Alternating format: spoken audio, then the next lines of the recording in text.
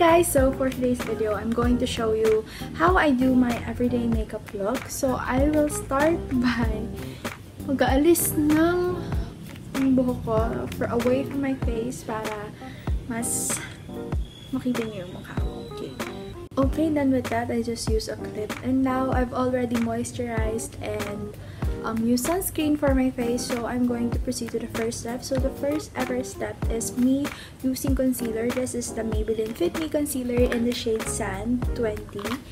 And I'm just going to, makikita nyo, meron akong pimples ngayon, and I have to be honest, I've been waiting to film this for a long time now. Hindi ko lang siya ma-film kasi nga hindi pa nag-clear up yung skin ko, but I realized that it's normal and I have to deal with it, and gladly, medyo pa-uti-uti, nawawala na yung pimples. So, if you're uncomfortable seeing me like this, bye-bye. And ayan, just on my under eye.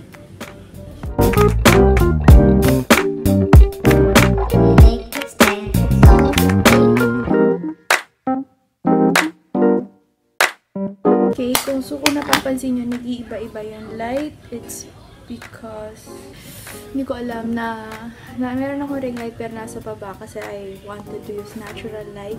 Kaya lang parang nag-iba-iba. So, try natin. Ayan. Medyo okay na I-feel. So, ayan ko na lang. And then, I have this clay stain in the shade Tropic. So, this was actually sent to me by Ate Emma. She is a nationalian. She studies at NU Laguna also like me. And I've been using this for months now, and I have to admit that I really like it. But it's really hard to apply lang with your fingers. Kasi noon, tinry ko siya na fingers lang yung gamit. Sadly,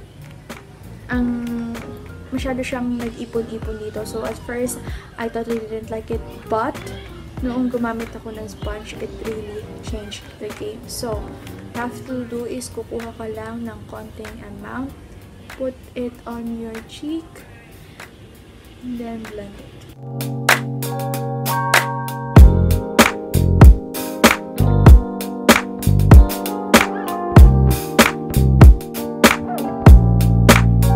So, I really like this. I really like the smell.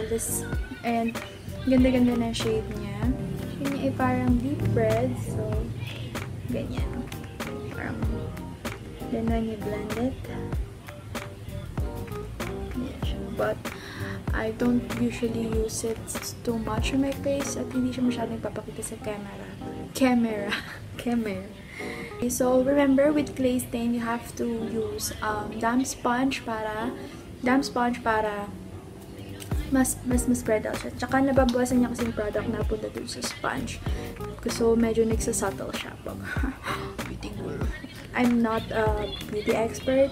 Nagawa ko lang to like how I do it. So, pag ganyan kasi, usually, medyo rin siya kasi in person. Hindi ko sure kung ba't di siya nabibigyan justice ng camera. Nag-iiba. Sorry. Ang gamit ko kasi iPad. So, hindi pa siya masyadong advanced in terms of camera. So, sorry na. Then, I'm just going to set it. Dahil nga, para medyo mag-subtle.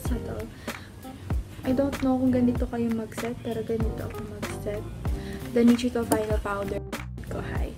And then, off to the brows. So, the brows, I'm not really a fan of the Instagram brows even then. So, I've been using this method for a while now.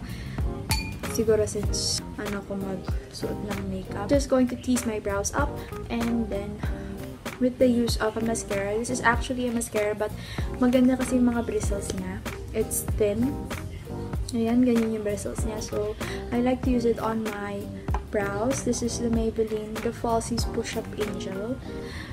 I don't usually use pencil, ganon. So, start ko muna siya dito kasi mostly yung product nandito pa, so madami pa siyang laman. And then, paloob para pagdating dito, kaunti na lang.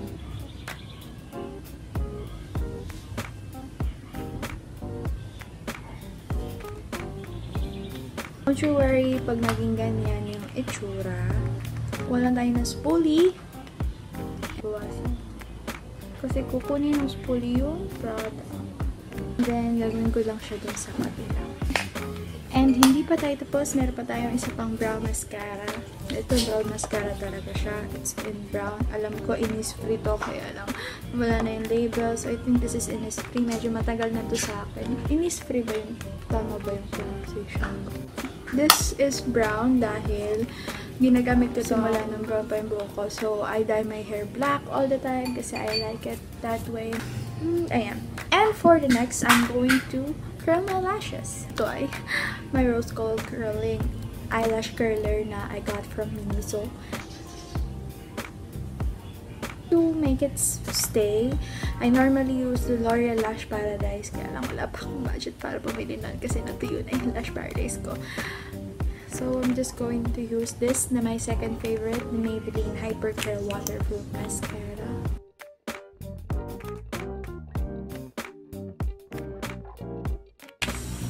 I really like my lashes because they're really long. Ang daming natutuwa sa lashes ko. So.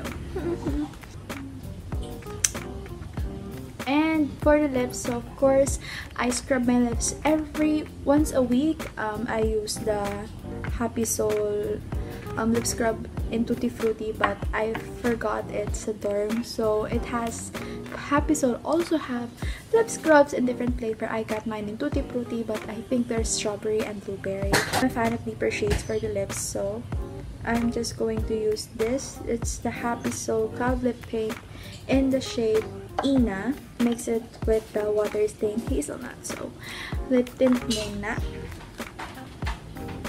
Medyo brown. Ganito siya sa lips. Actually, I like this.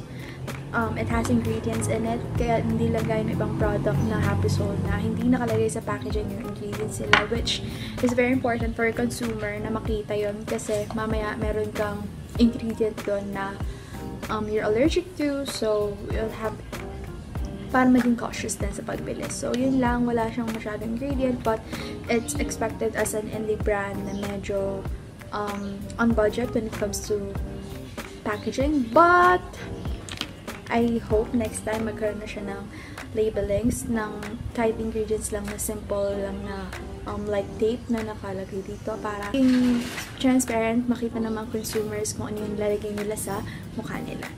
And then, that, minsan ganyan okay na ako. But, usually, I like yung meron konting talagang lipstick.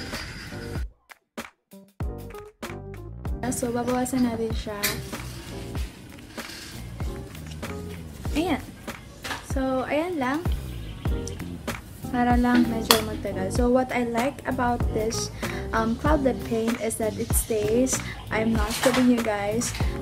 Usually, ginagamit ko sa school and nagugulat na lang ako na wala na yung lahat ng nasa mukha ko. But, my lip color is still present. Nandun pa din siya. It stays like half the day or almost half kasi minsan hindi na ako nag-retouch. Pagka ayos ko sa umaga, yun na yun hanggang whole day. So, ayan. And, what I like about this one, it's a really good color and it's like your typical lip tint.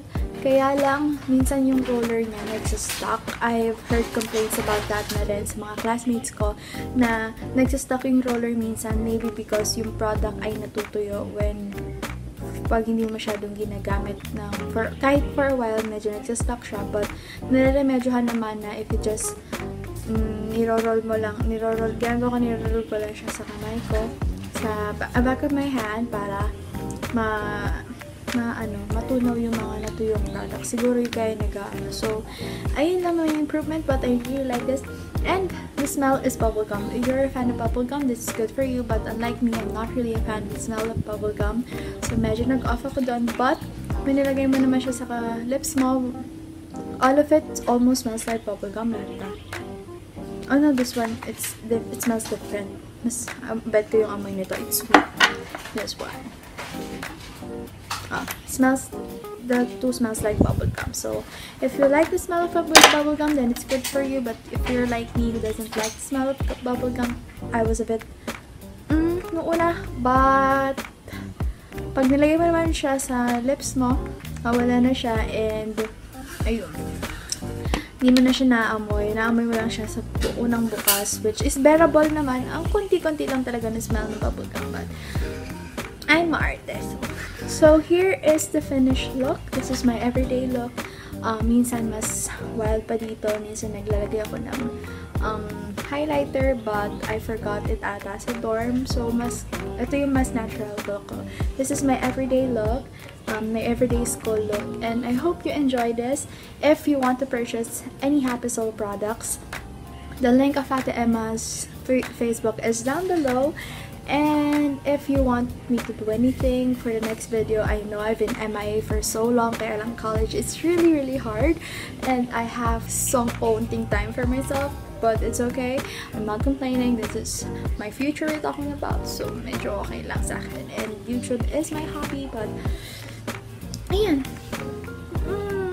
I hope you enjoyed today's video. Hope you enjoyed today's video. Comment down below anything, leave like and subscribe, and follow all my socials. I'm so YouTuber. But thank you for watching. Bye bye. God bless.